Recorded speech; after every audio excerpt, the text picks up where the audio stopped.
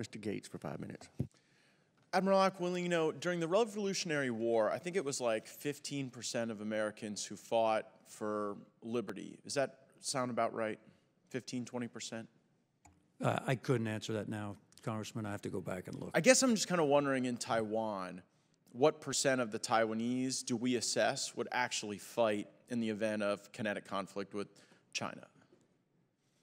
Yeah, I also don't have that calculation. What I can tell you is when the Russians invaded Ukraine, that was a pretty good wake-up signal for a lot of people across the globe, and especially for those people on Taiwan. And we continue to execute our responsibilities under the Taiwan Relations Act to ensure we support their ability to defend themselves. And does that act require the development of a home guard in Taiwan? I'd have to go back and look at the law. I don't specifically know if that... I don't think it does, but maybe you could talk a little bit about what the home guard theory is in Taiwan, how that would enhance their capabilities. Well, again, it's what the people on Taiwan have done is they do have a reserve activation program. President Tsai just extended that to a one-year commitment.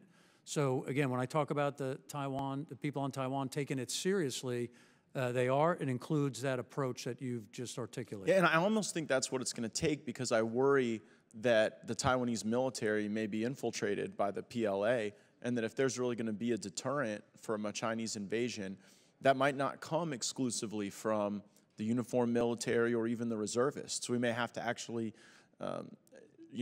render capability to the hundreds of thousands of Taiwanese who don't want to be part of China, right? Yeah, your point is valid, and again, I believe that that approach is, and actions are being taken there. What I would say is the best example that I think exists is when Israel was attacked by the violent extremists in Hamas. The next day, 360,000 Israelis reported for duty.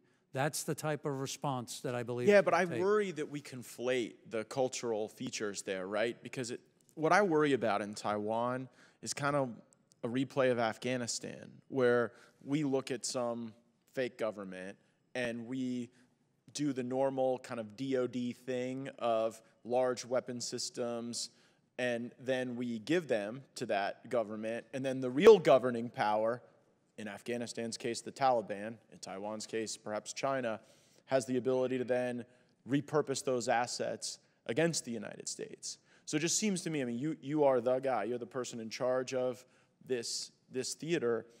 I think you need to have some sort of assessment as to whether or not you're going to get that Israel-level response from the Taiwanese.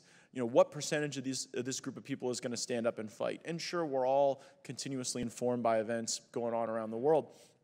But in Taiwan specifically, like, we've seen cases where the PLA is infiltrating their government, their military, and I don't offer that as some sort of criticism. Heck, I think they try to infiltrate our government and our military too.